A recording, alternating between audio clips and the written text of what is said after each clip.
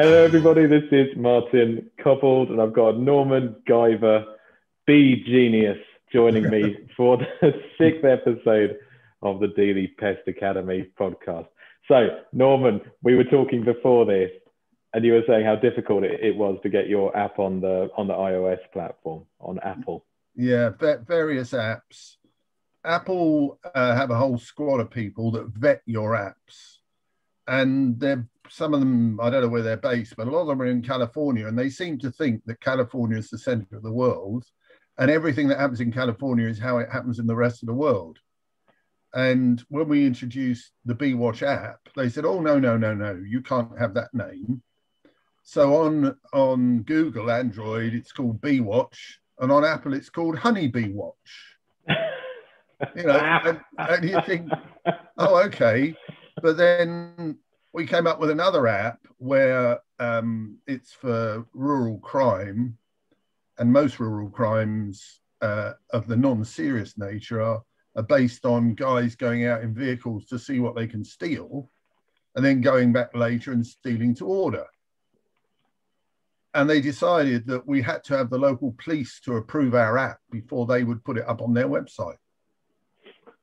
And I said, well, you know, in this country, everybody uses WhatsApp, and which is all very good rather than bits of paper and phone calls.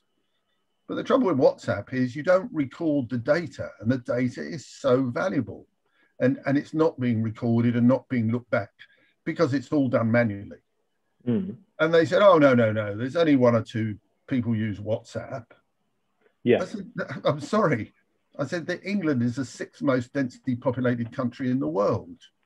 In Acton, where I used to live, there are 60 WhatsApp groups. And we went round in circles, and believe it or not, we changed the name of the app, resubmitted it, and a different group passed it. Really? Yeah. So it's political though, isn't it, with Apple and WhatsApp? Have you heard all of this? That Tim Apple had a really good poke at Facebook. And he was saying how if you're providing a service and it's in recompense, you're asking people to give up your privacy, then you're not providing a service at all.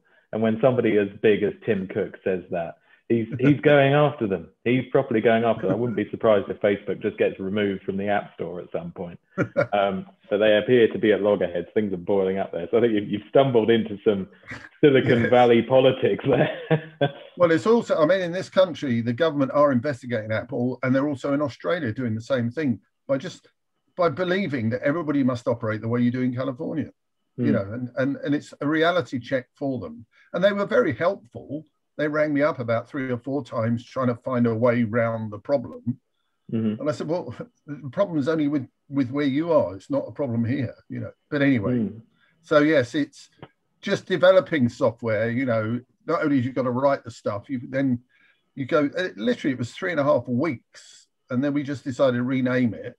And a different group decided it was no problem, let it through. And all it was recording people's car registration numbers.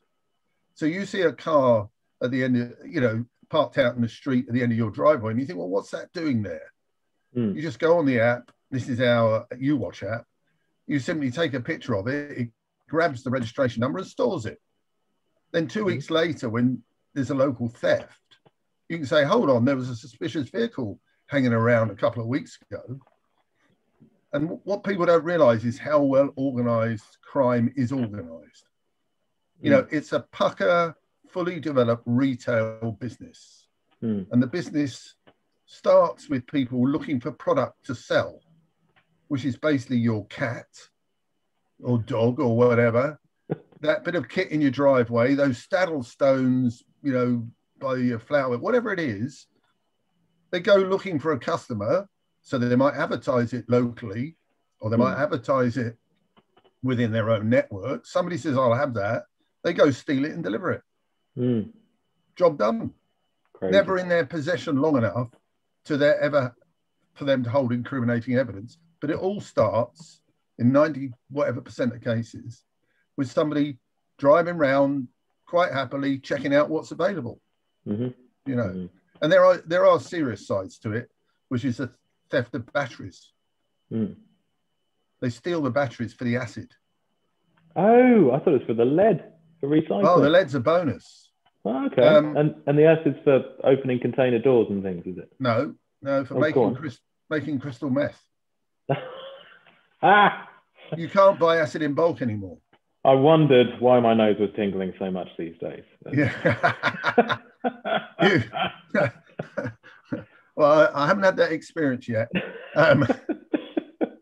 But yeah, the whole battery acid, even citric acid, you can't buy it in bulk. But the advantage of the more powerful acids is they don't need as much. So all over the country, people will have heard up in Norfolk, 2 golf courses had their buggy batteries stolen. Right? Barnum Broom, and I can't remember the name of the other one, but the golf course in between did not have theirs stolen.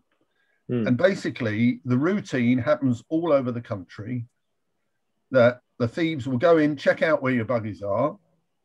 They'll come in overnight. They'll drive the buggies to the back entrance to the golf course and empty out the batteries. And if the police turn up at the front, they drive away. And it happened to the golf course across from us, the Springs, and they just parked up on the Thames path, drove the buggies to it. The police turn up, where are the buggies? Somewhere on the golf course. And there was a guy in Norfolk. I did a crime prevention seminar with the Norfolk police, and this guy about 6'6" came up. He said, somebody's stolen all the batteries of all my electric boats. So I said, well, they've stolen them. He said, they're only worth £30. I said, no. I said, the acid in them's worth a lot. And he, what do you mean the acid is worth a lot? I said, well, that's what they do with it, make crystal meth. So he disappeared, and he came back with 3 police officers. And he said to me, tell these guys the story. And I explained to them, and they didn't even know. Wow. Okay. Because the police, there are 43 police authorities in the UK, across England and Wales. There's 1 in Scotland. The Scots are way ahead. There's a single police authority for all of Scotland. There was a lot of chat about combining them a few years ago. Why hasn't this happened then? Because it appears that the sharing of information is one of our public service's great downfalls. Is just people don't bloody talk to each other. Well, have you heard of the 101 non-serious crime report number? 101, you ring 101. Yeah. 101 was introduced before the smartphone ever existed. And the government are still investing in 101, right? Last year, 101 took 30 million phone calls at £3 a piece.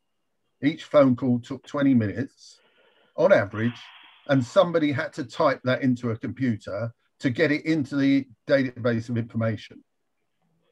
So we developed an app called 102 using the smartphone. Yeah. Right? So with the suspicious vehicle, you can go up to the vehicle, take a picture, it grabs the reg number out of the picture, and if you press send, it would arrive at a local police officer's phone with the picture in 5 seconds. Right? We've written to everybody. We've written to the Kit Malthouse, the top MP for policing. It would save them £80 million a year in taking phone calls, and nobody is interested. But what it would do, you'd have this massive database of cross-national information on vehicles turning up here, stuff goes missing and they appear somewhere else. You've got all that information that's not being collected, but fundamentally on 101, you can't even add a picture. It seems like it would take a lot of the burden off as well, getting the end user to be providing all of the information themselves in a data capture form. It makes much more sense. But I can hear local politicians saying, oh, well, what about, people that don't have smartphones? What about people that, I don't know, that can't use them quickly enough? The most vulnerable. Don't worry about these people that have smartphones. Worry about the most vulnerable. And you can hear them twittering away, can't you? Well, but the answer to that, Martin, is in the UK has always been the highest incidence of all technology. We believe we have to be way ahead, which we are. 83% of all people in this country, all people own a smartphone. So go back 5 years and your comment was valid. It's not valid anymore. Mm. you know, and yet the police still do not use the smartphone that you and I have in our pockets. I It's wonder how unbelievable. many of those You know, 17% are the flip phone weirdos. Have you come across them yet? no, not yet. The people that think they're being tracked by the government. So they have to get a flip phone so that, you know, Right. nothing's being monitored on their phone. Anyway, Yeah, well, I digress. So your core business is developing apps. Where did the bees come in? Well, interestingly, we started off. I had a previous business. We invented the swipe card in 1983, and we stuck a barcode for health clubs, so it was a quick way of knowing that you've been into a health club.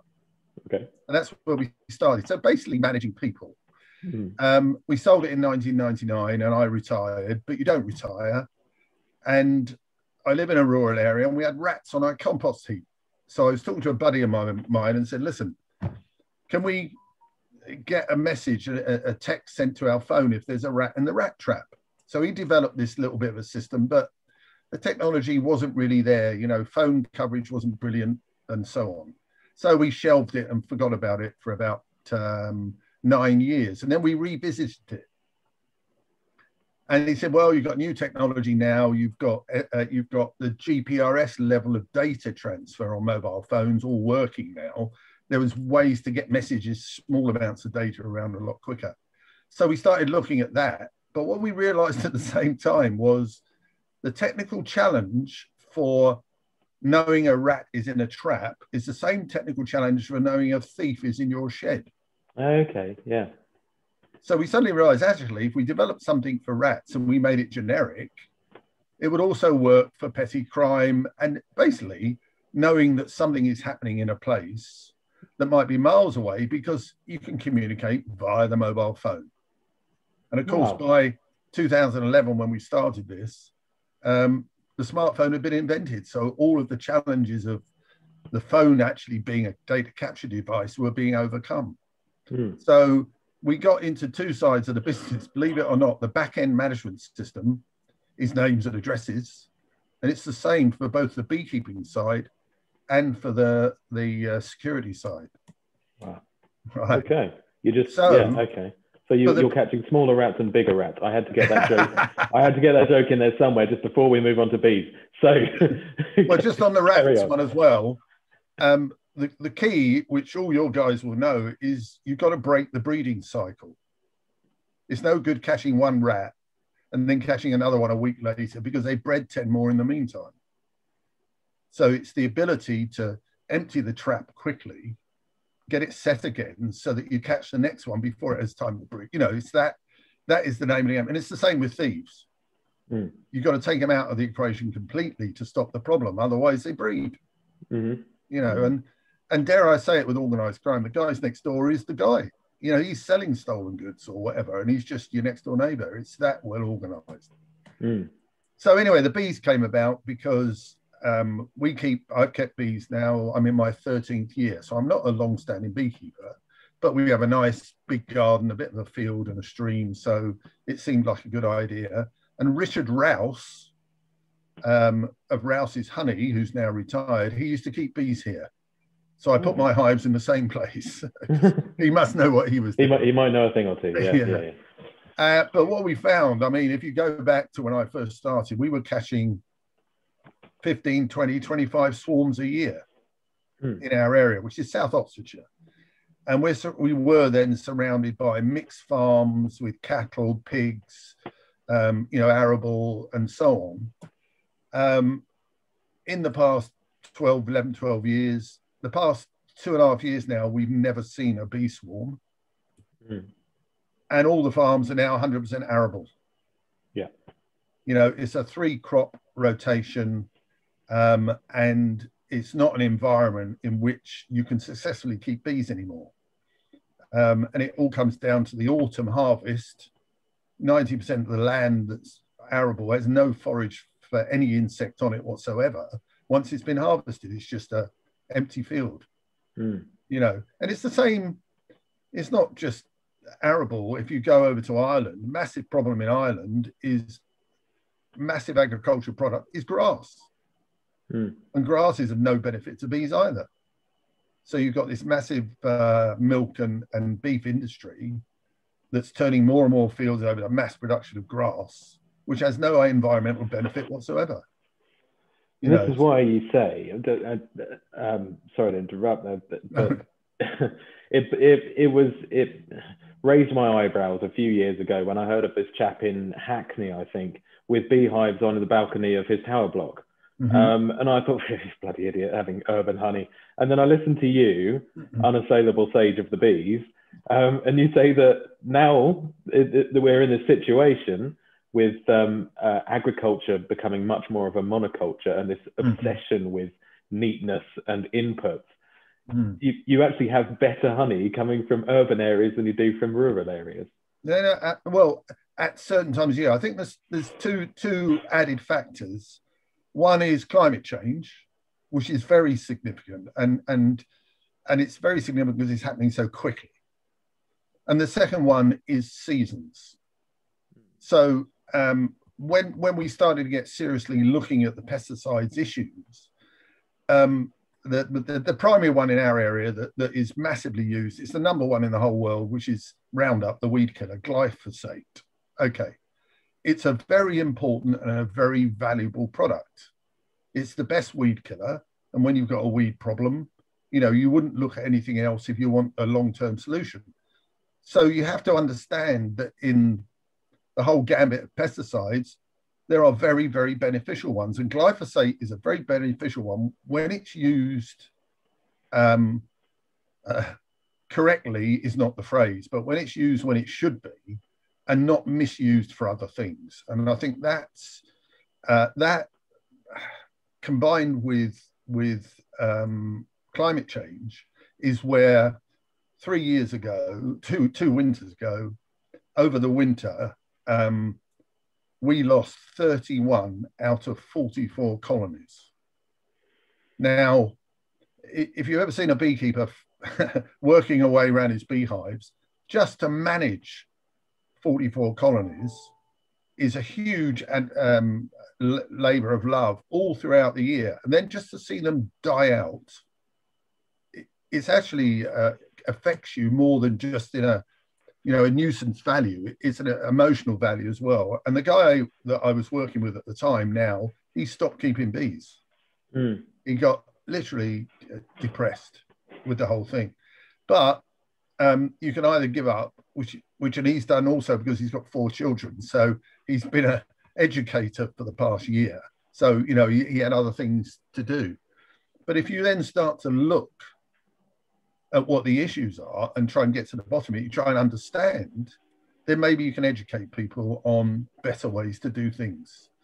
And we started off by reporting our losses to the appropriate authorities, which are basically the National Bee Unit, which is part of DEFRA, Natural England, who are supposed to be looking after the environment. And then when we got test results, sorry, people can't see the smiling on the podcast. But anyway, the HSE, who should be looking at serious issues, environmental issues, then we started to realise that things were not in a good place. Hang on a minute. These bees were dying out because of starvation? No, they were dying out. I'll give you the understanding that we have. Firstly, what does glyphosate do? It is not an insecticide. Glyphosate is put out there prior to drilling in new crops to kill what is known as pre-emergent weeds that come up before the croppers come up. Now, that is a perfectly good use, and it tends to happen in the spring when the bees are just coming out of, they don't hibernate, but they're just coming out of their a winter break. And there's plenty of crocuses, there's plenty of ivy around, which all gives honey. So for the bees, it's fine. Then you come to the summer, where some of the winter crops are harvested and re-drilled. Again, there's all the hedgerows, there's all the trees, very important for bees. Then you get to the autumn when everything is harvested. But this is where we've now found the problem to be. It's how the harvesting is done. And you wouldn't have thought it was a complication. You go out and you put your combine in the field and you harvest. If you've got a field full of rape, the chances are, if it's a large field, some of it will be fully ripe and some won't. So you would have to harvest it, dry it, and then it's available for whoever you're going to sell it to. However, if you can get it to dry while it's in the field, then you don't have to worry about having a dryer. So there's a thing in farming known as desiccation. Basically, the farmers will spray the field with glyphosate to kill the crop. Mm-hmm. It all dries at the same time, so it's easy to harvest. Mm-hmm. Now, that is a misuse of that chemical. It's an unnecessary use. But what then happens is, at that time of year, that is the time of year when bees have least forage. One thing bees need is lots of water. You know, they're out there buzzing around the place. They'll travel 5 kilometers and they'll travel further and further to find the forage they want. And they'll pick up any water they can, droplets off of plant leaves and whatever.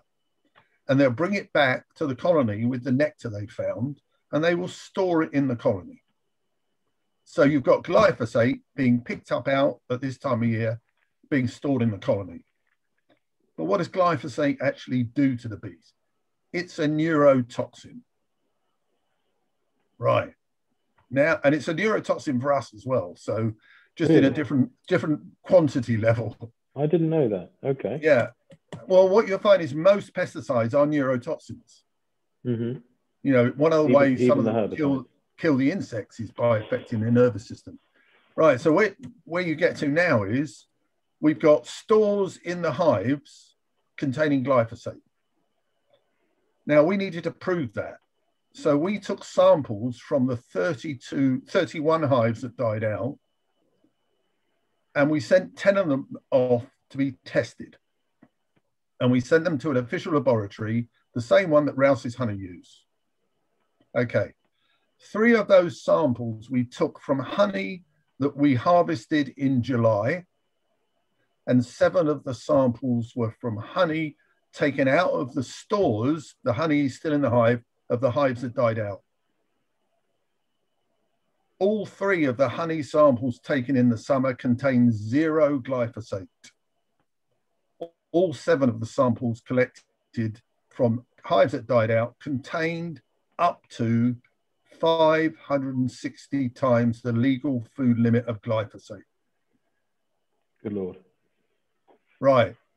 So how does it kill the bees?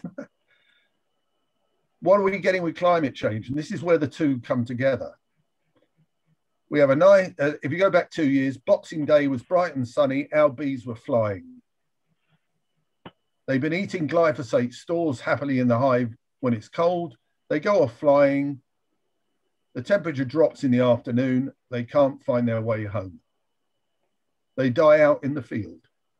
So the symptoms are, you go down to the apiary, there's a colony there full of bees happily buzzing away.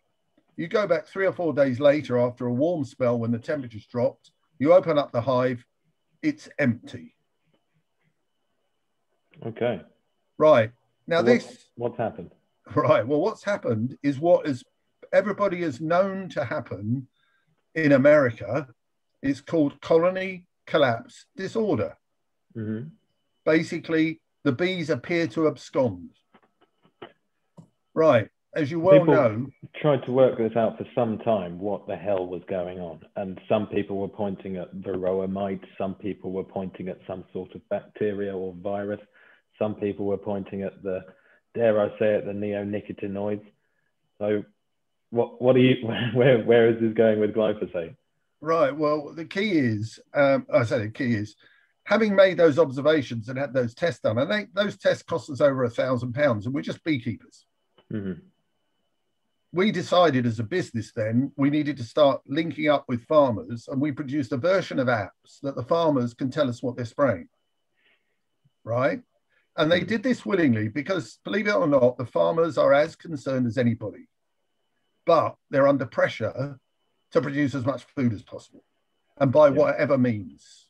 You know, so you know, I'm not pointing fingers at anybody here, but you're aware that last year there were 3 major court cases in the United States about glyphosate causing cancer, and Monsanto, aka their new owners, were found guilty in all 3 cases.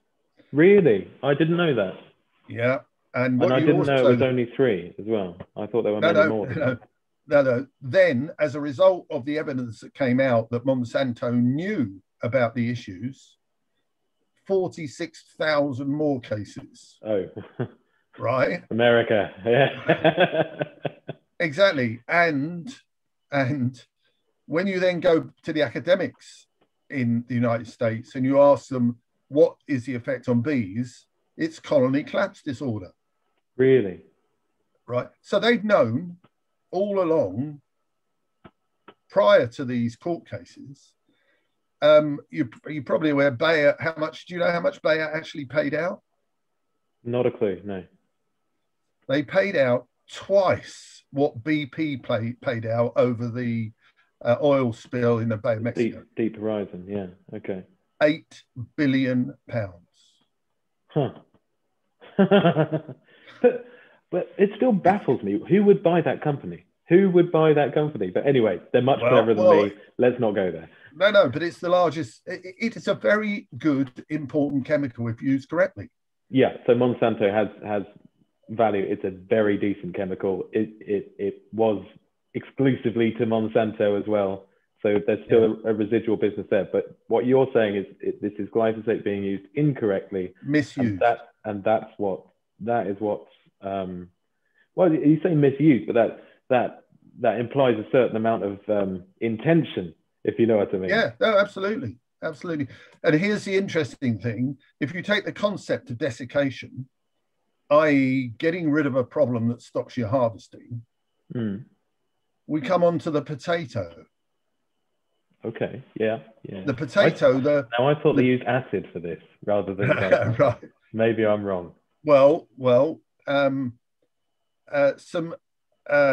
news, if you want to call it that, coming out of a Welsh university is 1,000 times the legal food limit of glyphosate in potatoes. Jesus. Right. I genuinely thought they used natural acids for this to spray off the potato. Well, put it like this. You've got glyphosate in the cupboard, and to kill the halum on the top, which is very stringy stuff if you've ever hand-dug potatoes, if you can get rid of that, it makes your harvesting simpler again. Okay, yeah. So basically, and I'll give you the phrase, because we did a circulation to all the local farmers telling us about the problems we'd had, and I had 5 phone calls from farmers, and they all agreed they misused glyphosate. Right? So, but we're being forced to use it because we're having to produce as much as possible. So the whole potato thing, simplifying harvesting, you know what the farmers call glyphosate?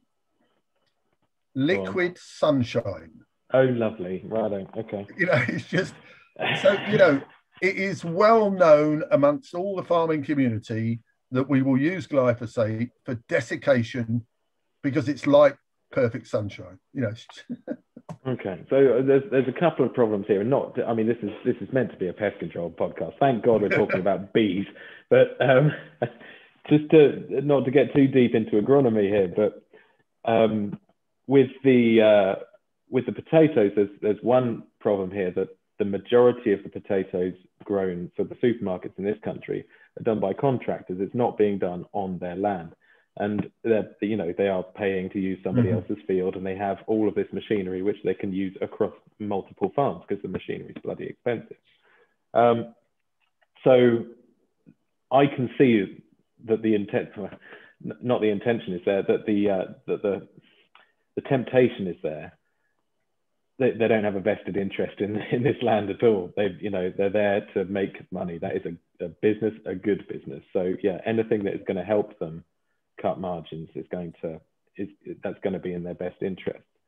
And then the other problem with oilseed rape is because it ripens at different times. Normally, that's, you know, it's not a massive problem for farmers. You know, you wait a bit longer and the seed clings on there. But with oilseed rape, you've got if you don't all ripen at the same time, then the ones that come on later, as they're starting to turn, so they're ready to be harvested, the oilseed rape is sort of like in a pea pod, and that splits open in the sun, and then just, you know, you've got money falling down onto the ground, left, right, and centre.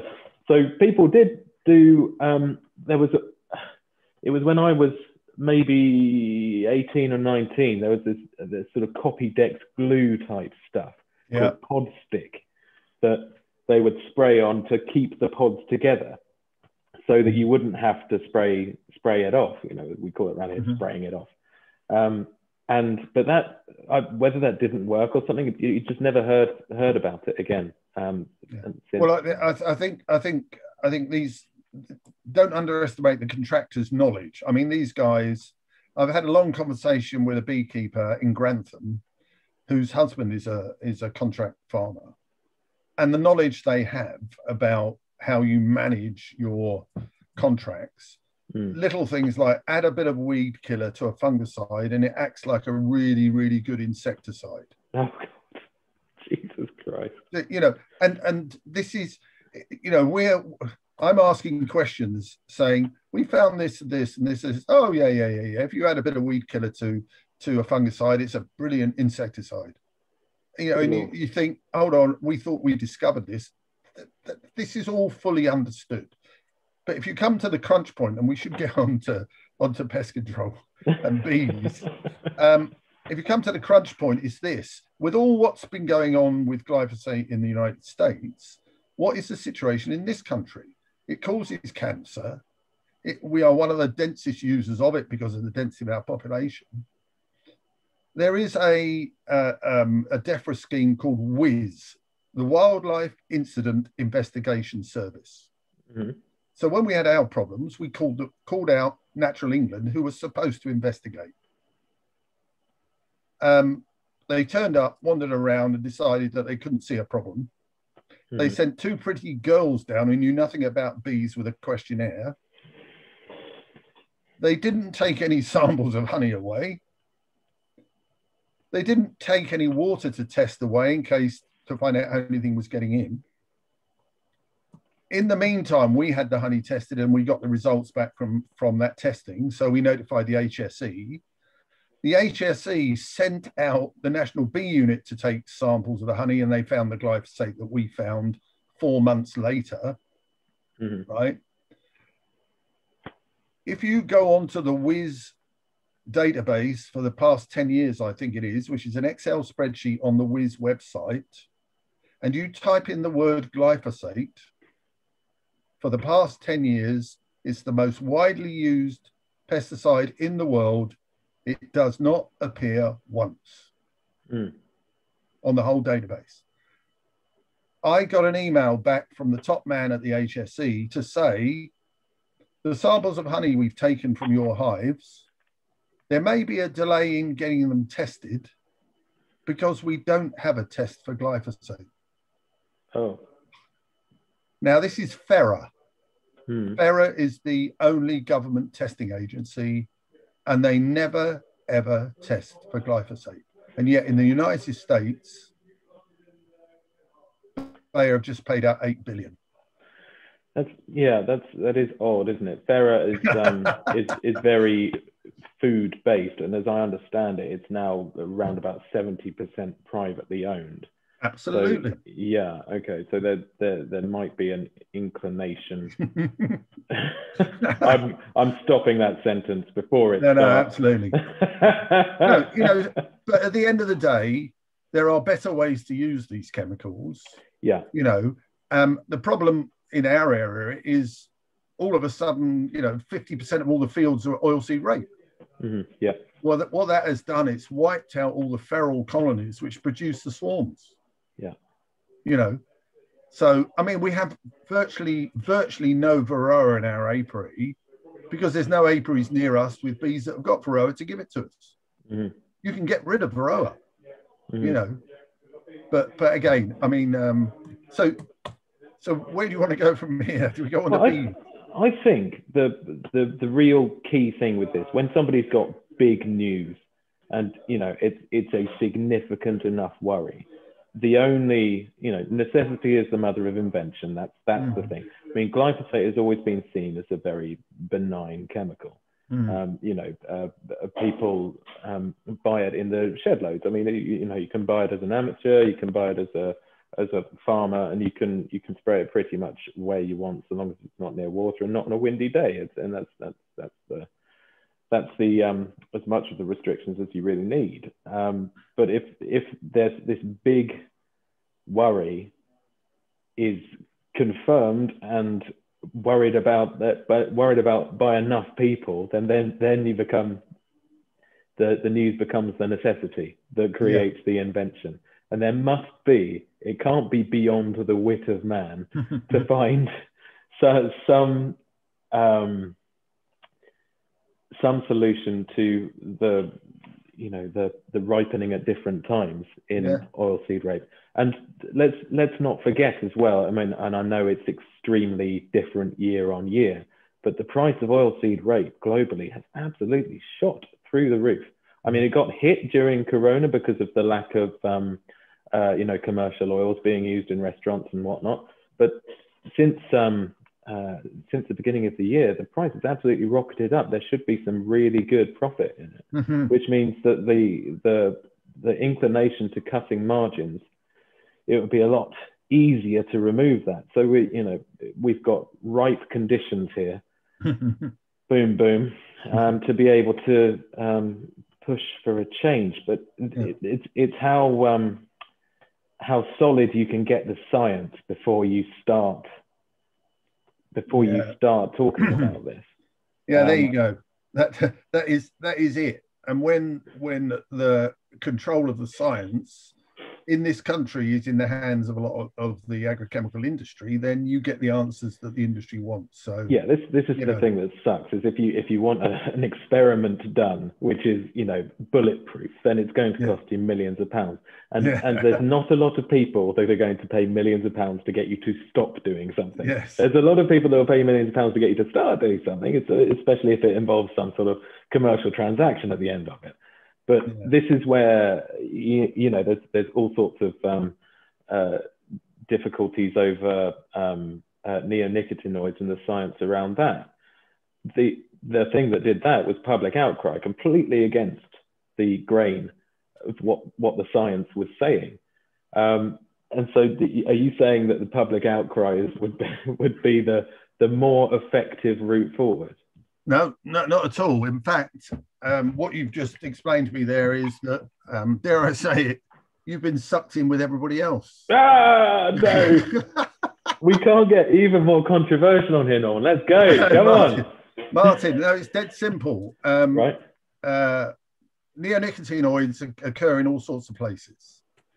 There are neonicotinoids that were available for farmers, and there were neonicotinoids that were so dangerous that farmers were not allowed to use them. Oh, okay. Right, and there's one called fipronil. Yeah, oh God, yeah. Have you heard of it? Very familiar with that from, well, what is fipronil in? It's in ant bait, but because of the ant biology, you use a microscopic amount of it. You know, you get them to take a gut load and take it back to the nest. But then they spray it everywhere in Europe, don't they?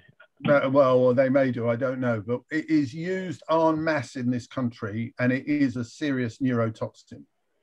Okay. Right. Okay. Did you hear the news or the promotion recently? Don't let your dog swim in a river. No. Oh, right. Okay. There was a news article saying you shouldn't let your dog swim in a river if you've just given it its flea treatment. Oh, because it's already got organophosphates on it. It's already got fipronil on the back of its neck. Really? Right. So you might be overdosing your dog if there's fipronil. No. You're overdosing yourself. Where do you stroke your dog? Oh, Jesus. Norman. Okay. Well, no, seriously, where do you stroke your dog? Yes, on the back of its neck, on the back of its, right? Yeah. And do you go and wash your hands after every time you stroke your dog? No, of course not. Rub my face all over it, wrestle with it, of course. And your cat. Yeah, right. I don't have a cat. Okay. Yeah, that's another story. When I was talking to Martin Bell at the HSE, we were talking about glyphosate. He said, so tell me about fipronil. I said, what do you mean tell you about fipronil? He said, it's appearing everywhere. Right. And this is just an aside. My daughter took our cat about 6 months ago to the local vet to have a tick removed from its eyelid. It cost £80, and she came back with a whole 12 months flea treatment packet, which was £60. We didn't ask for it. The veterinary industry is flooding the domestic pet marketplace with fipronil. Right. Now, when I was a kid, I knew somebody who had asthma. I never knew a kid that was depressed. I never knew a kid that, had any of them, what we call the 21st century diseases, right? And I didn't know too many people of now my age who had dementia. Which two groups spend most of the time stroking pets? Right. And you can do a very simple gross error check. And I did one, the number of people that own pets, blah, blah, blah. If you stroke your pet 5 times between treatments, it extrapolates as 11 million doses of fipronil a week into the population of this country. This is the trouble you got. That whole thing about beetroot and everything, at the same time that's happening, you watch the television adverts for Broadline and Frontline. They're on all the time. Treat your animal for fleas. And what's in there? Fipronil. Because there was a huge outcry when there was the fipronil egg scandal with imported eggs. There was probably something to do with Brexit and people being a little bit anti-European at the time. But hey, but that was, again, a massive public outcry, and that was front page news. Where is the front page news of this? When people are starting to say, don't let your pets in the river, that's kind of scary. That's, you're getting into olden days, the fish floating up. I'll never forget the day I went down to the river. It's the aquatic insects. Right, okay. That's what you're killing. Because the trouble with fipronil and a lot of neonics is they don't break down. So they get concentrated in the rivers when it rains. So so the whole thing with what was it, sugar beet, or what was it? I can't remember what it was. It was a great story that distracted people from the mass use of fipronil, which is in flea treatments. Right. Yeah. Which is just being mass used in a different in way, an environment by a lot more people in smaller measures. Yeah. Okay. I see what you mean. Unfortunately, anally, I read the whole set of instructions for a packet of Broadline. And there's one line that says, we advise you don't sleep with your pets having treated it. Oh, good Lord, come on. And if you are pregnant, you should be careful. And that was the total in 3,000 words of warning. And yet they tell you to put it on the dog to stop the dog getting it in their mouth, exactly where you would stroke the dog. They don't say. We'll come on to the dementia depression bit in a bit, because that was a very loose connection that I might just have to put you up on. I'll agree with you first, but then I'll have to put you up on it. Right. With pest control, we are so careful of putting these things in people's houses. So careful, and it's all image. That's all it is. Because if you look at the LD50 from some Fairy Liquid, and you compare it to the LD50 of the now sadly banned Fendona 6SC, I mean, you have to sort of glug it back for Fendona to have any effect on a human whatsoever, whereas Fairy Liquid is bloody toxic. So it's the point I'm trying to make is when people are using a well-known brand which has the perceived intention of good in their house, that's fine. But when somebody has something foreign coming into the house for the perceived intention of bad, it's what I mean. It's good that we're killing the pests, but we are killing things. That all of a sudden becomes the perceived danger in the room, when the real danger was in the room to start with. Yes. It's very discouraging that all of the efforts that pest control makes, especially around bees and especially around putting pesticides in people's homes, that there's no cause for concern there whatsoever. That it's stuff that is being marketed to people that is readily available and being applied broad brush. Yeah, I said it at the recent webinar. I've always found the BPCA, or the pesticide industry, to be so aware, which is always why I then query why so few of them actually collect bees. Yeah. When you're so aware of the environment and the bee is such an indicated species, why do you ignore it? And I was in fact talking to a local pest controller yesterday whose business now, he said, listen, I've got to employ somebody. I'm getting so much business. He says, I've got swarms to cut out from buildings because the media has created this importance of the bee, and people are now not wanting to just poison them and get rid of the problem. They're wanting to do something. I'm doing one at the moment where an apple tree fell over and it's got a bee colony in it. And we're trying to extract the bee colony. So we've chainsawed off one of the branches that opens up the colony, screwed a hive on the end, because the people want us to do it. Whereas you go back 5 years, it would be, oh, don't worry about that. We'll just burn the tree, or whatever. So you've got this, you couldn't pay for the public awareness for pollinators and bees now. And what this pest control also told me was, he said, I've got beehives in the end of my garden now. You're going to like this, Martin. This is how he's nurturing his business. He says, I've got beehives in the end of my garden. I put the swarms in there, and the following year, they outgrow the hive and swarm. They go in people's roofs, and I go and collect them. Hello again, Frank. Wonderful. Putting those swarms back into the trees and whatever, what we call feral colonies, is what we've lost here. But I do think, just to conclude on all that, that the combination of glyphosate and the winter 2 years ago, when it rained so much and everything was left very late, and then a warm, spring before the last bit, which was the beast from the east, which everybody blamed for their losses. I mean, I just love it. This arbitrary way we account for what goes on, and then we move on and don't really learn from it. Well, it's what can be seen versus that's absolutely right. Yeah. And there's something very primal about that. I can understand that.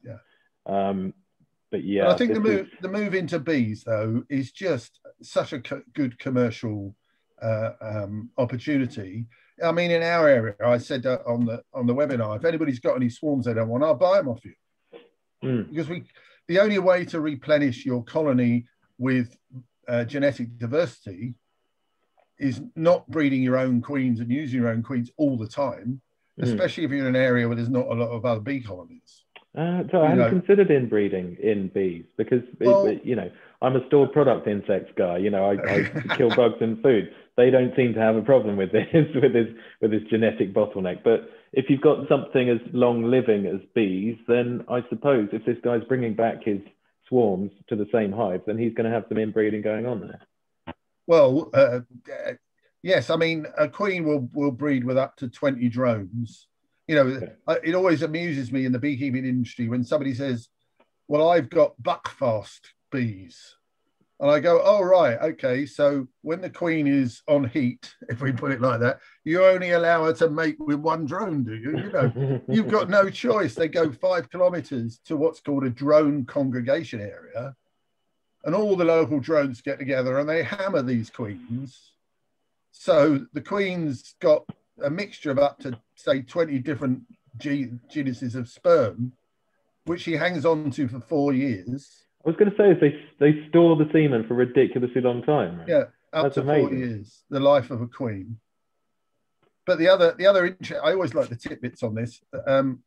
The other interesting thing is every drone, every new drone, like at this time of year now, we've got lots of drones in the hives getting ready because the swarming season is starting. None of them have a father. Okay. because when the queen lays an egg, if she fertilizes it, it becomes female. Oh, okay, yes. And if she doesn't, nature's default.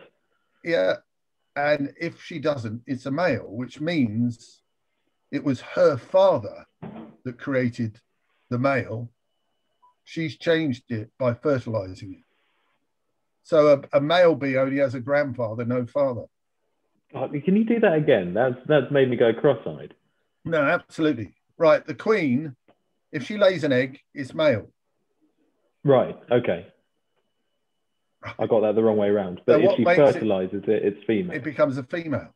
Oh, that's backwards from a lot of species, because all male humans start off as female. That's the thing. Well, if they don't get that blast of testosterone, then they don't grow their testes. So, but you're saying with bees, it's the other way around. That all eggs are female unless the queen bee decides to spit a bit of semen into it.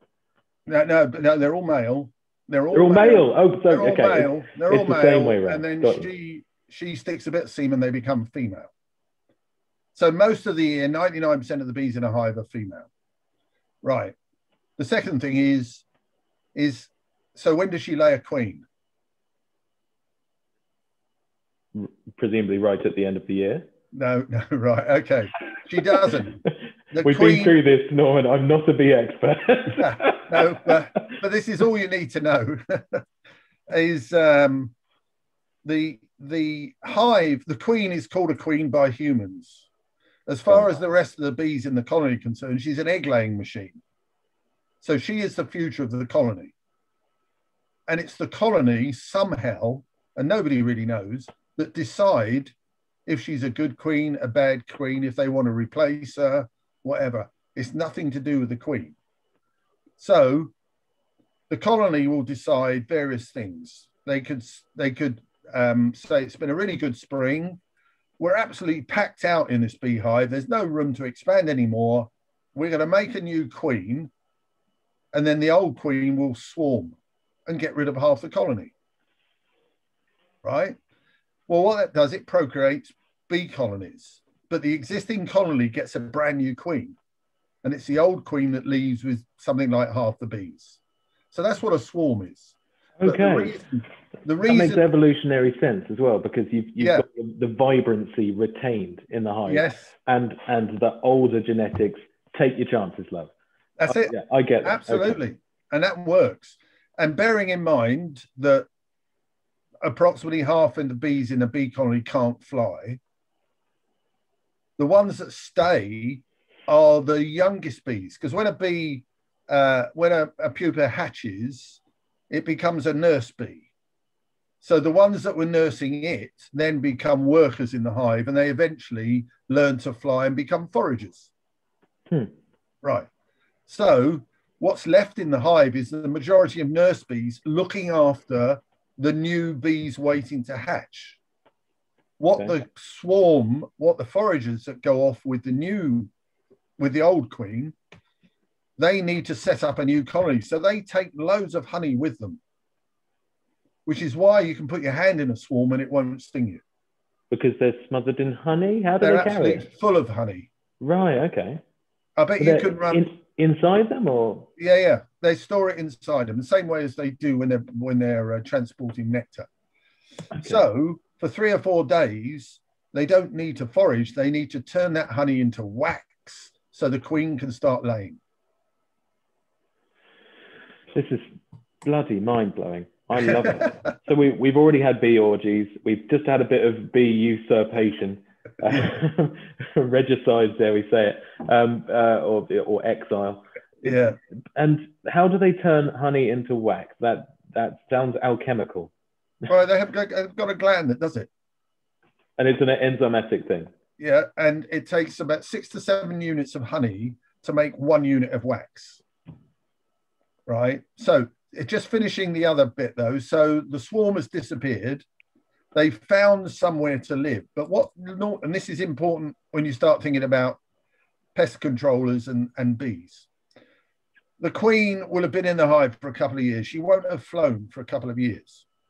So what normally happens when a colony swarms is they leave let's say it's a hole in a tree or a beehive, and they'll land on the nearest tree, right? She gives off a pheromone, so they're all attracted round her. And if it's in the afternoon, you'll see something like a rugby ball hanging from a tree. That's a brand new swarm, just left its colony somewhere locally. Right. If you want to catch it, get any old cardboard box you like, any sort of box, a bag, anything, put it under that and bang the branch with a stick and they'll all drop in the bag. Right? Right. And those that don't drop in the bag will be attracted by the queen's pheromone and will go in the bag. All right. For pest controllers like me out there who have never done this before, what are the chances of you not getting the queen in that bag or box? Virtually zero, as long as they're hanging in the tree. If they're all over the face of a tree, then you need to get a dustpan and brush and brush them into the bag or whatever, or into your box, right? But the point is this, she gives off a pheromone and they all follow it. So when you go back half an hour later, if they've all left the bag, you know you never got the queen. Okay, yeah.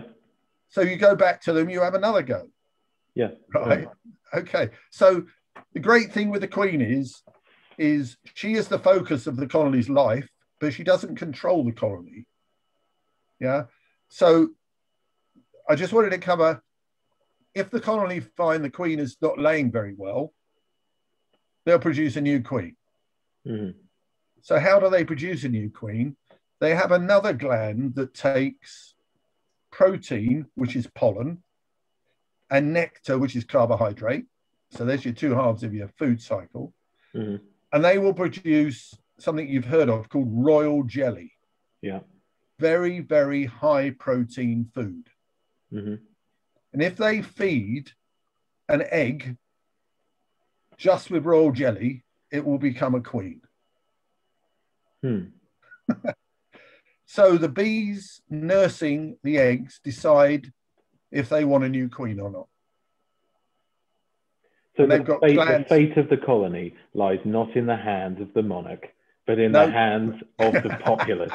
It's only a monarch because we call it a queen. That's it. So it's a complete misnomer is what I'm trying to say. Yeah, well, it's not a dictator, put it like that. It's quite the opposite.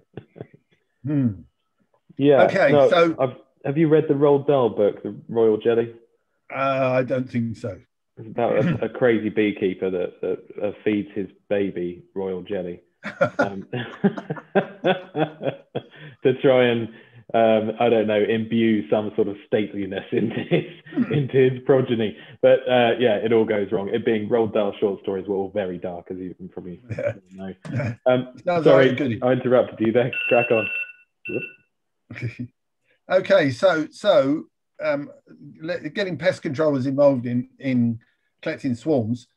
So that fundamentally then it's the fact the queen gives off the pheromone and that's where the bees go. Now, if it's a windy day, it's possible for bees to get lost because the queen's gone, they can't find the pheromone, they'll just be flying around. So when you collect a swarm, quite often what I would normally do was I would have a box, I drop the bees into the box, leave the box on the ground for a couple of hours.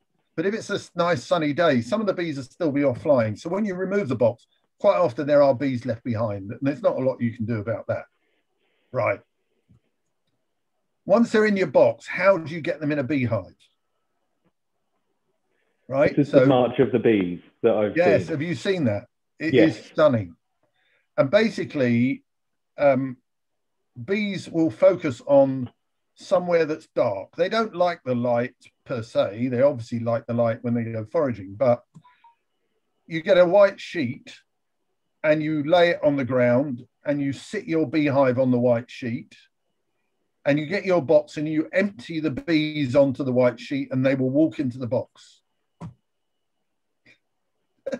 So you don't have to move the queen. The queen goes herself. No, you won't find the queen. There's 5,000, 10,000 bees there. Okay. Right. Okay. So the white sheet is the whiteness that they don't like, right? And the dark entrance to your hive is their place of refuge. Gotcha. Right. So this is what would happen if you deliver that box to a beekeeper. That's all they would do. Some people would try emptying them in the top of the hive. But what the bees flying around haven't found the entrance. Putting the white sheet with the hive on it, the bees will find the entrance. And it's fascinating to watch them because you'll see them talking to each other and then a whole bunch of them marching off in the right direction. And then if you watch really carefully, when the queen finds out, you will see the queen running across the top of all of them to get in the hive. I tell you what, it is absolutely amazing to watch. So you've then got your colony in that hive, right? Okay. Yeah. So, and all the equipment you would need as a pest controller, if you've got a ladder, and you've got your insurance, which you've obviously got, quite often hives are not just conveniently a ground level. And most beekeeping associations don't insure beekeepers to collect above 2 meters. Ah, okay. You know, so immediately the pest controller has the advantage. Secondly, how many times are they wasps? In which case the beekeeper's wasted his time, but it's an opportunity for a pest controller that they didn't know they had.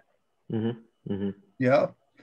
And then how many times is it Saturday afternoon when the pest controller is busy out making money that the beekeeper collects, yet during the week the beekeeper's at work and yet the pest controller is available?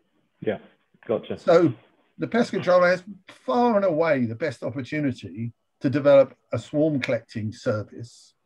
But what Steve Light at Shire Pest Solutions came across was the knock-on effect of the software that we wrote on his website was at the end of July, he changed the name bees to wasps. And people reported wasps onto his website. Right. Okay. Right. So, let's go into the software then, because this is a fairly tasty offering for the pest control community. You've developed a swarm notification piece of software. Do you want to go into it a bit? Yeah, sure. There's 2 parts to it. First is getting the notification in, and then the second is getting it delivered to the local pest controller or beekeeper or whoever. Right. So there's a thing called an API, an application program interface. And it's a bit of computer code that sits on your website. And it basically, you fill in, if I'm reporting a swarm, I'll fill in my name and address and my contact details and upload a picture. That goes up into the cloud, into our BeeWatch system. And the system says, this postcode this swarm is at is near to Martin Cobbold. So your phone will then buzz. And it goes buzz, buzz, buzz. And up appears on your phone the contact details of the swarm being reported, where the people reporting it, a map of where it is, and a picture of it. Right? You couldn't ask for much more, could you? As far as leads go. Right, hold on. All within 5 seconds. Yeah. Right. Because remember I said earlier that the swarm comes out of the colony and hangs in the nearest tree.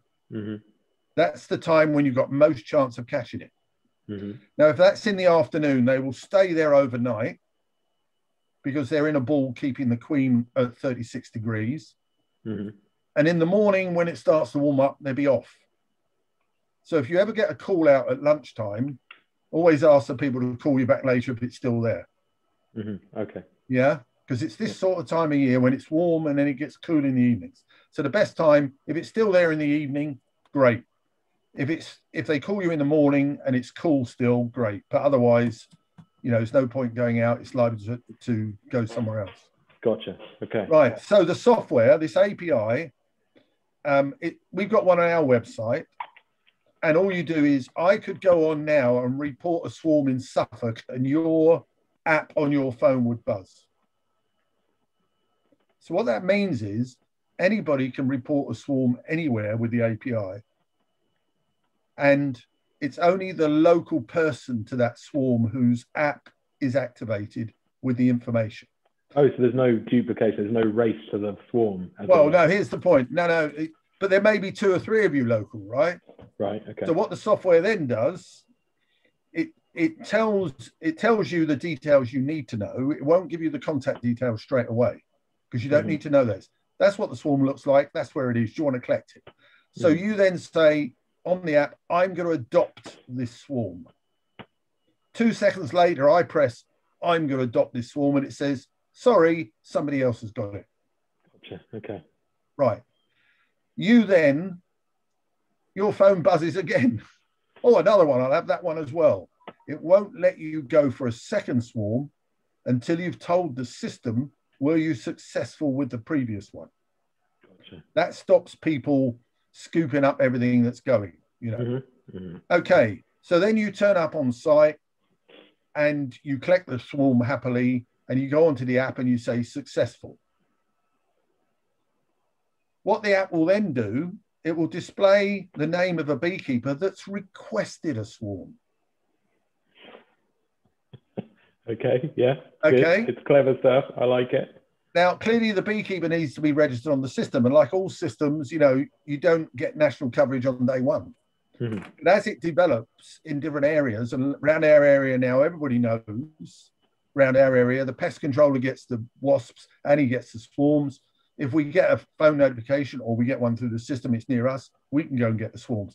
So it's a case of everybody, and this is the real environmental benefit, is maximizing the opportunity of these swarms not just disappearing and dying out. And speed is the essence, as I've explained. So that app at the pest controller's end or the swarm collector's end, that's the BeeWatch app, basically. And it's got a whole lot of other stuff about beekeeping, but the only bit that a pest controller would use initially is to know where the swarms are and go collect them. Okay. And the knock-on benefit of all this was something I mentioned right at the beginning, which is data. At the end of the year, the system will map out every swarm, where they were, where they collected successfully, and compared year on year, you start to get the big picture of the health of the insect environment out there. And this is something that you talk to government, and I talk to bee inspectors and everything, and they're just not in that level of forward thinking. There's not that understanding of the value of what we call big data. So we have the system is fully integrated on the smartphone and everything. You don't need to make a single phone call, and they're not interested. And in fact, my bee inspector, you're going to love this, he came and inspected last week. And we've got 10 colonies now, which is comfortable for me to manage. He inspected all of them. He found Varroa in one of them. Not a lot, but they were still in there. And he wrote all his notes on a bit of paper. And I'm scanning each hive with a QR code and putting the same notes into my app. And you think, oh, okay. It's ridiculous. Those millions invested into 101 may have been better spent doing some mobile workforce software. Yeah, they're still investing in 101. They're just updating it. Yeah. Anyway. So yes, the whole and the service potential, and I'm sure a lot of pest controllers know beekeepers, is the local association will have a training apiary, and swarms are part of the seasonal activity. So to have a relationship with the local beekeepers association, such that when they've got wasps, you automatically get the call out. When you've got a swarm, somebody will take it. Steve Light people are paying him to collect swarms because they're in their garden or in their loft or wherever they are. Which are worth money. Well, here's the point. If you've got bees in your loft, I think Steve's minimum charge is £400. Right. And it's a case of going in there with your bee kit on and cutting everything out, putting it in a box. If you've got the queen in there somewhere, then the colony will reform wherever you take it. It is, I dare say it, pretty crude, but not difficult. The only time if you get swarms in a cavity wall, something like that, then you need to put what's called a bee escape on the outside of where they're getting in, so the bees can get out, but they can't get back in. It's a very simple bit of kit any beekeeper has. Like a one-way cat flap. Yeah, absolutely, for bees. Okay. And once the foragers don't come back, the queen gives up in the end and she leaves. Right. There are chemicals now, things like Bee Gone, which is a nasty smelling chemical that bees don't like, and if you pour it in their hive, they'll vacate it. But dare I say it, diesel smoke is equally as good. Yeah. You know, that's pretty old school. We're getting more and more rudimentary as time goes by. But it's a very, very traditional sport, isn't it? Where you know traditional solutions are available. Yeah, but you check with your insurer first. So anyway, I mean, as far as the system is concerned, from our point of view, the fundamental issue in this country of beekeeping is you don't have to be registered to be a beekeeper. So just about anybody, which is fine, can keep hives. But if you don't know what the diseases look like, you don't know if you're perpetuating diseases and so on. But there's no inclination at the national level to have any sort of registration. We're the only country in Europe that doesn't register beekeepers. What is the opportunity here, based on your research with agrochemicals, of getting bees considered as a bellwether species? You know, much like you have dragonflies or freshwater mussels or something like that, which gives you a determining indicator of the overall health of the environment. Is that something that is scientifically sound? All perfectly possible, but the politics. The part of the problem with beekeeping is the average age of beekeepers. I see. Okay. You know, they're all old monks. Well, they're my generation, and they think like 30, 40 years ago. So until you get the next, you know, there's going to be this time lag, like the police with the adoption of the smartphone. You know, the smartphone. This is making me laugh, Norman. Sorry, I'm going to stop you. This is making me laugh because you were there telling me what API stood for, and I thought it was a pun because apis or whatever it is Latin for bee.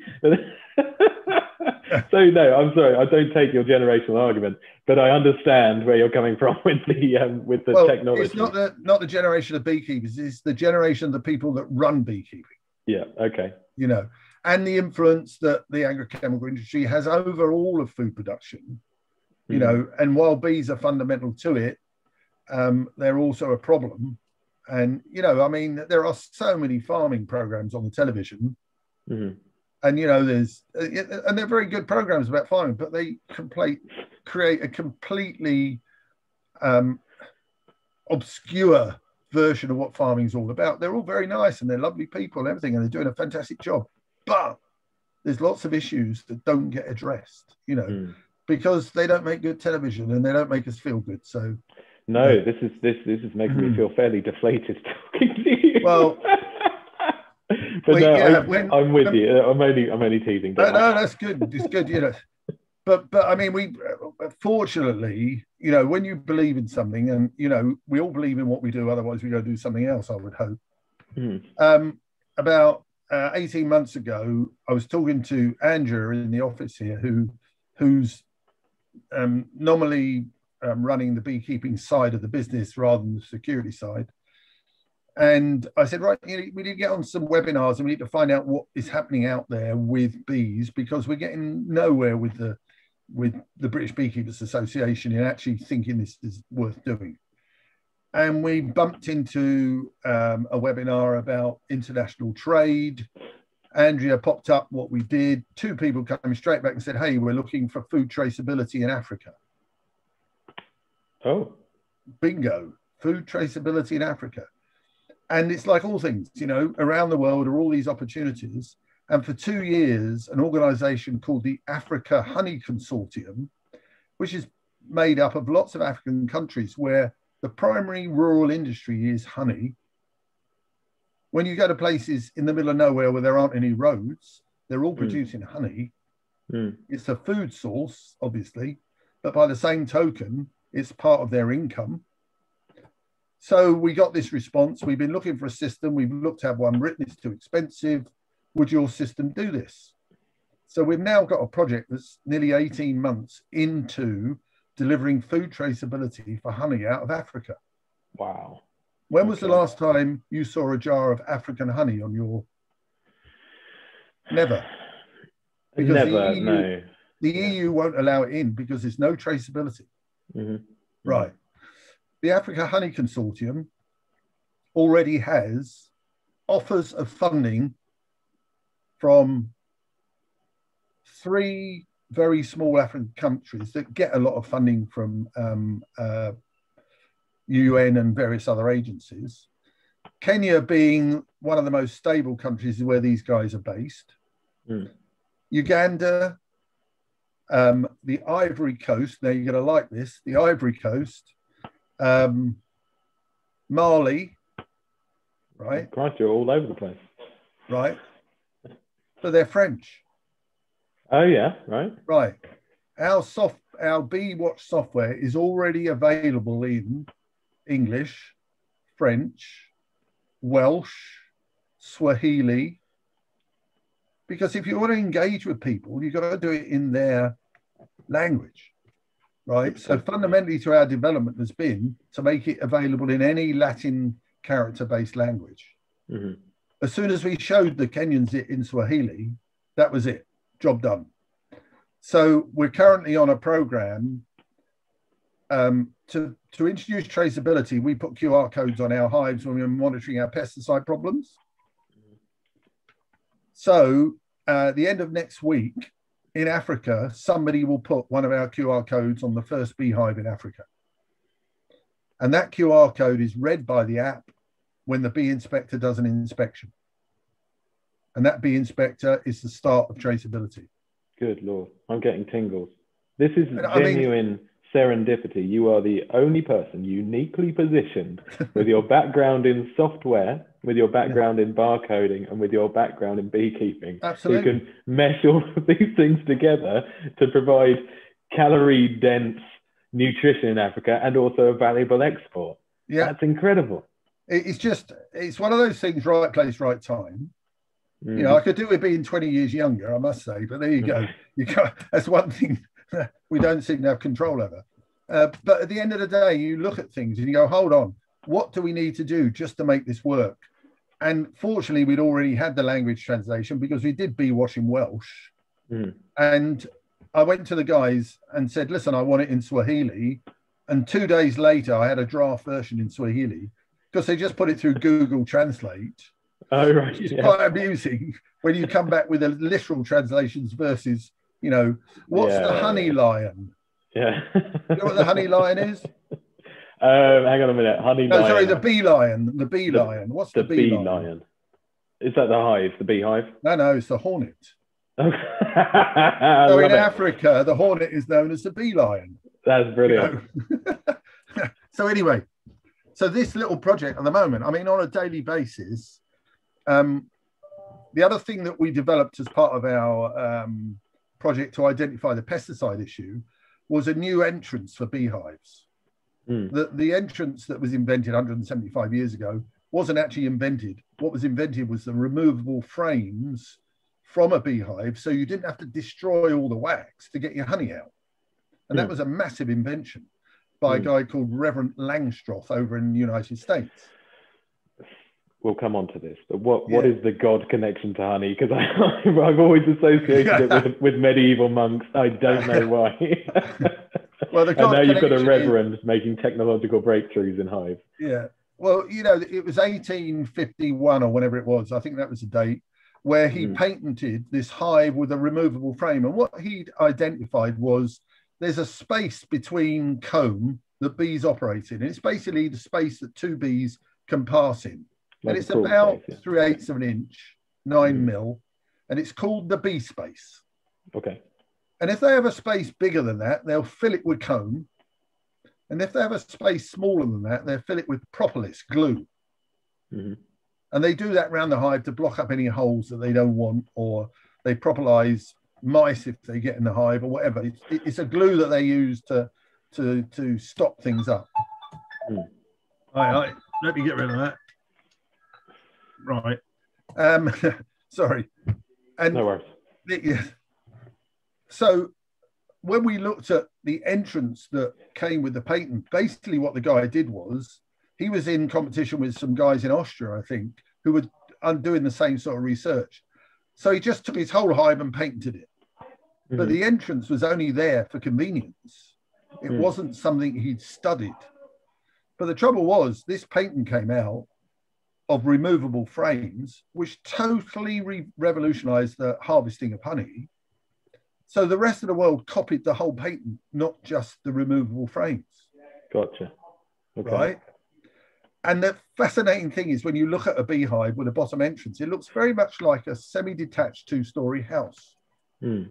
And the question I always ask is, if you had wings, would you have your front door on the ground floor of your house where all the local vagrants and the neighbours can all get in? Yeah. Of course you wouldn't. You'd have it up on the first floor, wouldn't you? Mm-hmm. Mm-hmm. Right. But we don't have bees, but bees do have wings. So why is the entrance at the bottom? And there is no logic to it whatsoever, unless you're a mouse that wants to get in, or a wasp. And this gets interesting. What we found by drilling holes in the beehive, it allows the bees to defend their colony through 360 degrees. Okay. Right. Whereas if you've got the landing board in front of a normal beehive, you and the wasp are on the same plane. Yeah. Got you. So it's you versus the wasp. You got a round entrance, it's you and your mates versus the wasps, and they're coming at him from 360 degrees. Mm. So what we discovered was wasps will not go in a beehive with a small round entrance. Okay. And wasps will wipe out your hive in the autumn. But there's some sort of predation that goes on there. They're after the honey, aren't they? They're after the honey. Yeah. Okay. Yeah, and the guard bees, there's probably 15, 20 guard bees in a beehive, and job is to guard the entrances. Mm-hmm. But once those wasps have got through, then forget it. That hive is finished. I see, because everything inside is. But all their buddies are there, and they're all defensive. Right. Okay. Absolutely. So we simply drilled a hole in our boxes so we can shut them up quickly with bungs when there was pesticides being notified. Mm. And we found it's got all sorts of other benefits. And then when you research history, if you go back to 17th century beehives, they all had a little round hole. So what had happened, Langstroth's invention, it was so good as far as harvesting honey, people copied the whole thing thinking that the entrance was actually fundamental to it. And it's absolute nonsense. Mm-hmm. Mm-hmm. So we just shipped 1,200 of these entrances to Africa because they have the large hive beetle, and it can't get in this entrance. It can't fly, presumably. No, it's too big. Okay. Got you. You see, the entrance on a modern beehive is like 380 mil long and 15 mil high. Mm. Right? The entrance on our hive is a 25 mil circle. Got you. Diameter circle. Right. So you're selling the hives. You're not just selling the entrances. I was going to say, how are you selling? Oh yeah, we're selling it as a kit. Okay. You get a little baffle that goes on the inside, which stops the wind blowing in. Oh, okay. Yeah. Right. You get a ventilated plug and a solid plug that plugs up the holes. You get enough screws for 4 of these to cover 4 holes. Mm. You get a screwdriver and you get a 25 mil Forstner bit. Okay. Which means you can convert any hive that's got a single walled hive. Yeah. But what they're doing in Africa, they're actually fitting them in brand new hives. So it's now known as the African Langstroth. It's the Langstroth removable frames, but with entrances that only let anything less than 7 millimeters in. Mm. So the large hive beetle, which can destroy a colony, can't get in. Wow. So this is absolutely incredible. I don't know how many times my my opinions have been reversed and my mind has been blown just in this conversation. But it's all come about because of us looking at pesticides. Yeah. The whole thing has come about because we were not happy about the reduction in swarms in our area and the losses through pesticides. Mm. You know, we haven't lost any colonies this year to insecticides like neonics. But they're not used anymore. Or they use very there is still some legacy use, but no, technically they're not used anymore. Yeah. But, you know, we've got pictures of dead bees writhing in front of a hive, 3 inches deep. Mm-hmm. But they've come back from a field where they've got a dose of neonics and, you know, just... The way to tell if a bee has been poisoned, its proboscis will stick out. Really be extended. Mm-hmm. Proboscis. the rigidity that comes with a neurotoxin. Well, yeah, the tongue is fully extended. Okay. But, you know, that's just that's part of on the app that we have developed specifically for the African beekeepers, for the bee inspectors, because they don't have postcodes in Africa. How do we know where the swarms are? How do we know where the apiaries are? So the bee inspector will visit your African apiary, and from their app, they'll be able to record the GPS location. With the geocode, yeah. Okay. Yeah. The honey that they deliver will be to a converted shipping container called a honey processing hub. We need 3,500 beekeepers to supply one honey processing hub that will produce 1,000 kilos of honey a day. A ton a day. A ton a day. A ton a day. Crikey. And Kenya has the capacity for 50 of those mobile honey processing plants. Okay. So 50 tons a day, you reckon, that they could get export? That's the potential for Kenya, yeah. Yeah, that's extraordinary. So each hub will require 4 bee inspectors for the number of beekeepers, so that every apiary gets inspected once a month. And what that does is then the bee inspector improves your ability to keep bees. Therefore, the number of beekeepers needed to support a honey processing hub reduces. And we've worked out, for the current population and density of beekeepers, the furthest any beekeeper will have to travel to get to market, which is what the hub is 17 kilometers. Right. When they turn up with their honey, it gets weighed in and they get paid instantly. So the system will put into the local community about £20,000 a week in instant payment to beekeepers. Pounds? Through the honey processing plant. Christ alive. So this is... it's taking this rural industry is producing 35,000 tonnes a year that dribbles into the marketplace. You're talking about taking a ton of honey a day, 200 or 300 miles into Nairobi to a wholesaler. But the secret is you're paying people in their community. You're taking the market to the local community. Have you had any political resistance to this, to any sort of centralised... no, quite the opposite. Quite really? The opposite. Yeah. Wow. Burundi is another one that's come back straight away and says, we've got the money. You know, they're French as well. Yeah. I'm going to have to improve my French. Ghana, Uganda, Ethiopia, they're all part of the African Honey Consortium. Amazing. Yeah. And they're the guys on the ground. You know, I've said to them all along, we'll tell you what we do. You tell us what you want. It's no good. You know, we have this preconceived idea. We know what they need. No, we don't. The bee colonies are smaller because they don't have a winter. You know, beekeeping is totally different. Wow. So the experience that I have with trying to socialize any sort of food production or any sort of aggregation of commodities in Africa, because I do durables. I'm the, you know, I genuinely only deal in grain and maize and beans and that sort of thing. It comes across an awful lot of political pressure of people who want to have government funded, skimming off the top, everybody deliver your stuff here. And when you start to try and talk about getting community-led infrastructure programs, the political resistance is huge.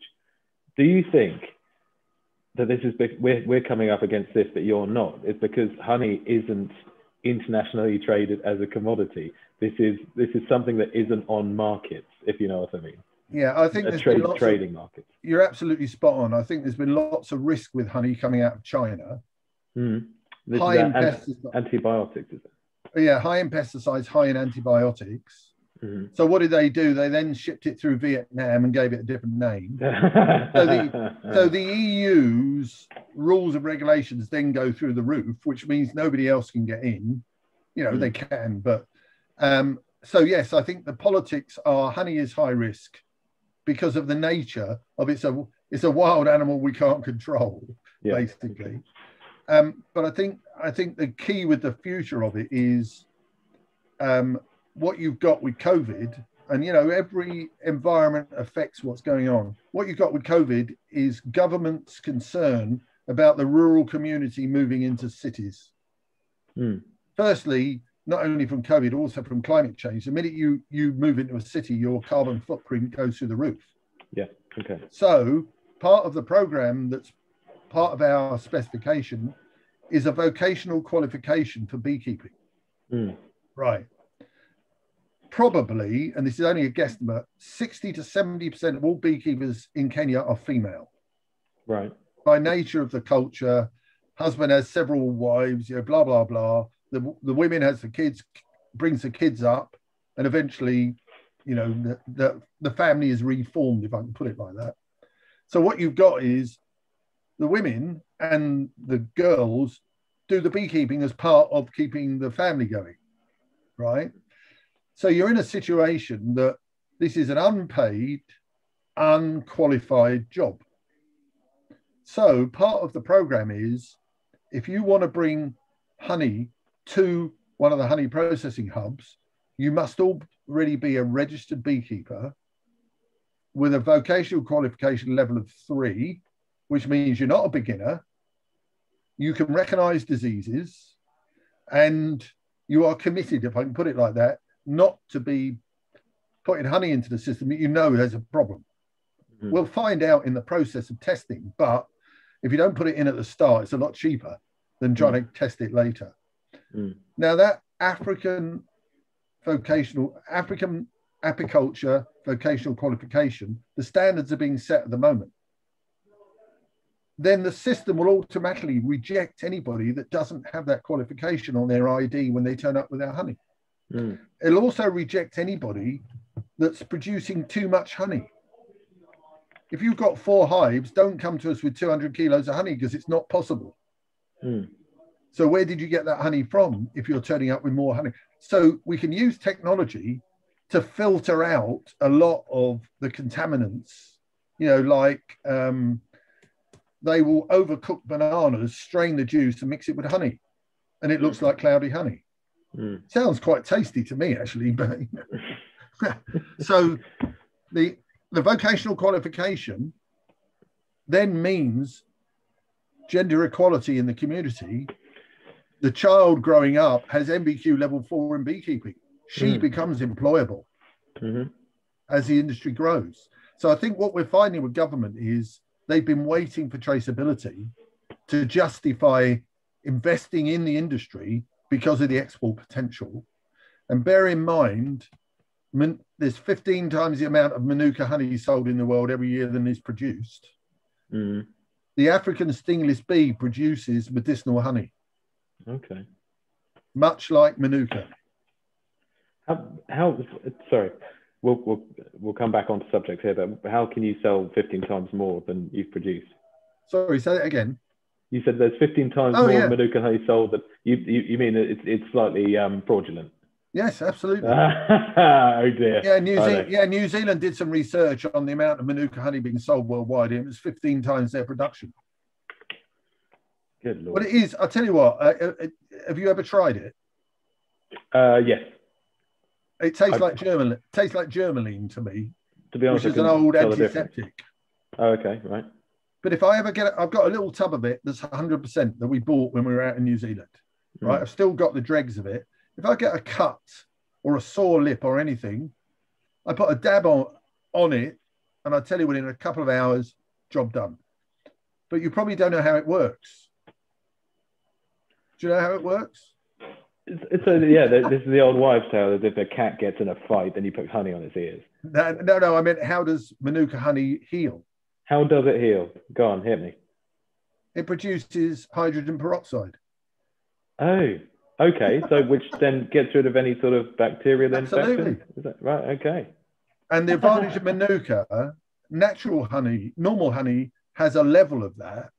But the trouble is, most manufacturers will heat the honey for 36 hours. I think it's 43 degrees, and then it stays runny for 9 months. But they've killed off some of those benefits. Oh, okay. But Manuka has 2 levels of those benefits. So it's not affected by heat treatment because it has to be treated. Manuka honey is very gelatinous, so it has to be treated to be able to process it. That's a heat treated to be able to pasteurization process thing, it. Yeah. Yeah. Okay. Yeah, but it produces hydrogen peroxide, which kills most things. Incredible. So yeah, going back to the African apiary vocational training, I've probably got that wrong. But no,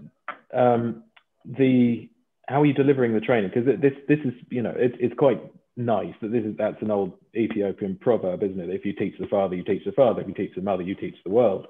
Yeah. And so the sort of gender equality in education that you're talking about, it's not the same as in, let's say, a rural village school where, you know, possibly the women aren't allowed to go, right? Especially in the northern parts of Africa. Another story. How is the training being delivered? Have you had any trouble with people struggling to read and write? Is it right? Okay, no, absolutely. I come back to something I said earlier. You can't underestimate how well educated these people are. Okay. Seriously, you know, I'm not saying you are, but it's one of those things. The guys we're dealing with. Bear in mind, and you may not know this, but this is a unbelievable stat. Any idea the average age of a Kenyan? See, instantly I wanted to say 43, but but you should. The answer is no. Right? No, go on. No, 21. Yeah. Okay. So the young population, is what you're saying. Yeah. Basically, AIDS wiped out the middle generation. Jesus, really? Plus, you've got all the other African diseases. So the average age in Kenya is 21. Wow. It is. I thought that would just be a bottom-heavy generational thing, but no, that's literally from people died to life expectancy. You've got a lot of young people with an appetite who've had a tough upbringing. Mm-hmm. You know, so this is why I always say to them, what do you want? This is what we can give you. Is it what you want? They come back and we want this, right? Great, you will deliver that. You know, that's really the way to work now in these sorts of communities to get their acceptance, but at the same time, if they see it being delivered. So to answer your question, the thing about bringing the market into the rural community is it becomes a focal point for the rural community. Mm-hmm. Right. So a single model honey processing hub is basically a 20-foot shipping container with honey processing, storage, weighing, various bits of equipment in it. And they're about £75,000 a piece. Right. Put a 40-foot shipping container in and the other half is a training room. Because what you will have is people turning up and queuing for 2 or 3 hours to have their honey processed. And while they're there, you can be educating them. And therefore it becomes a community focus. 10% of your output is wax. So you set up a little candle making business and it starts to become a focal point with connection to markets all over the country. Mm. Because something turns up once a day and takes the honey away, rather than travel for however many hours to a market and hope to sell some honey. And you think eventually there could be an international market for African honey as well? Because that is the fundamental aim of the project are the standards to export. There's a lot of corruption, you know, age-old thing in Africa, and it's when corruption is endemic, it's not a crime, is it? It's what everybody does. It's culture then, yeah. We have to make the technology overcome the corruption. Mm-hmm. Every container that the honey goes into the honey processing hub, goes through a filter and into a bucket. That bucket has an embedded RFID device, something that identifies that bucket, and it knows how much that bucket weighs. And you can't get it out. It's embedded in the polyethylene bucket. So that sits on a weighing machine. And when your honey has been processed and it's in the bucket, the software, you record the weight, and then that bucket goes in the stack of buckets that are going off to the wholesaler. When it gets to the wholesaler, they put it on the same weighing machine. And it says, this bucket still weighs the same. So you got no skimming. Right. Yeah, okay. Not unless it's very, very clever skimming, replacing volume weight for volume weight. You know? Oh, right, and they've got to know what the weight is, so they'll have to measure how much they took out, you know, whatever. But at that point, then you take samples from each of the 20 or 30 buckets that you've collected that day, and the sample jar copies the RFID number across. You take half that sample and you mix it with all the others and you test for pesticides or contaminants. If you don't find any, fine. If you do find some, you go back and test each sample to find out where it came from. You have honey traceability. Full traceability. And that goes back to the hive as well, because each of these people has to be registered beekeepers, and you can't have the racketeers going around and picking it all up and bringing it all. Yeah, okay. The system will not accept more than you can produce. Yeah. Right. Every hive's got a QR code on it. And it's all audited. Yeah. And gotcha. The bee inspector is recording that QR code every time he inspects. When you turn up with your honey, it's assumed it comes from one of your 4, 5, 6, 10 hives. Right. So the system immediately says, this beekeeper, quarantine. No more market for you. Yeah. Sorry, Sheila. Yeah. And Jesus. And you take it to the guy next door and he says, don't give it to me. I've already had my quota for the month. Yeah. You know, so all of these little bits stop the rubbish getting in at the start, but at the end, it gives that traceability. Now, it doesn't stop the guy in the laboratory falsifying the records, you know. But, you know, somebody then comes down like a ton of bricks on them when it arrives in another country full of pesticides. So, you know, all you do is kill your whole market for yourself.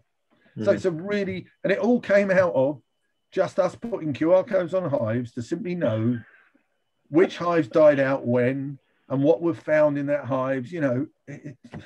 Don't sell yourself short, because there's a certain amount of big brain involved there as well. When people say, you know, overnight successes, they usually take 40 or 50 years to make. That's the old saying, isn't it? But it's no different, Martin. It's no different than putting a barcode on a membership card in 1983. Yeah.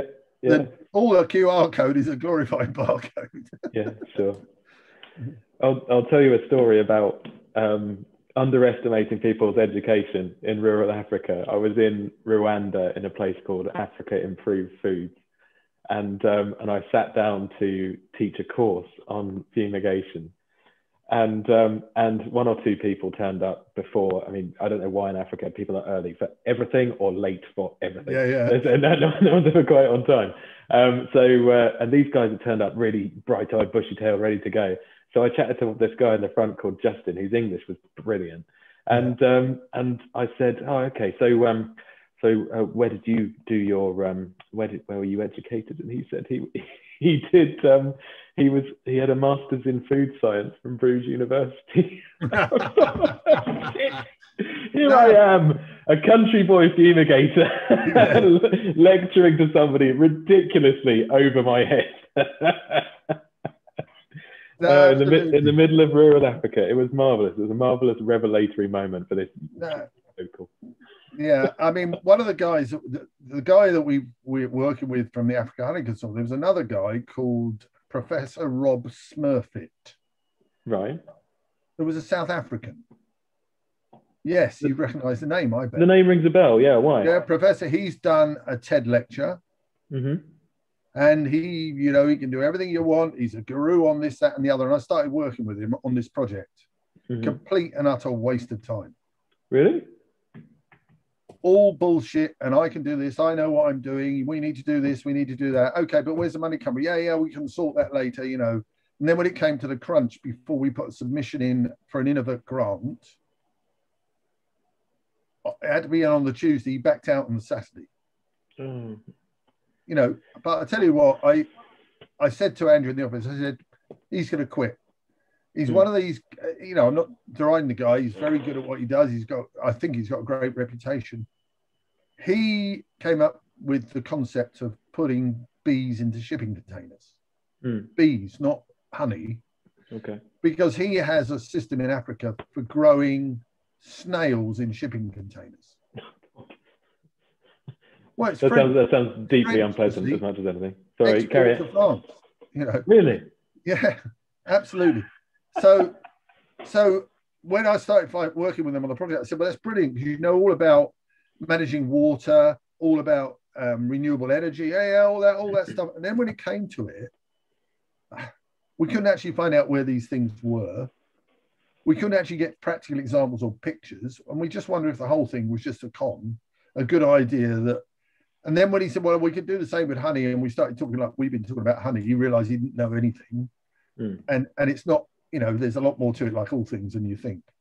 But yes, he encouraged me, but all the time I had this, and he had this African idea, this South African pre-apartheid mentality of, no, you have to tell them what to do, otherwise they won't do it. Jesus.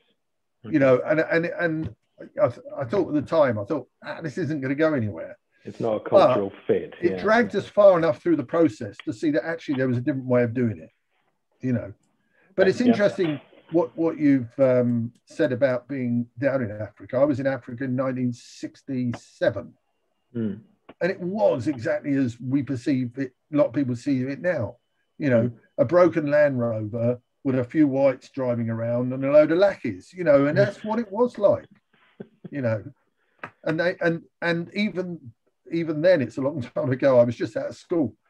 Nobody had the European name bit, you know. Whereas now, every African has a European first name, you know. And you know, and Makondaweri is his surname, Fred Makondaweri. You know, it's just the way it is now. But, The guy who was my guide there was called Julius Caesar, which amused me no end. Julius. Yeah, why not? Why not? And now you see the same with Chinese. We do work with the Chinese. You know, we get components from China, and you know it's Mary Wing. And I had one today, Billy Sheng, Bili. Oh, okay. You kind of gone halfway house. I like that. Sounds. I know how it sounds. I don't know how to spell it. You know.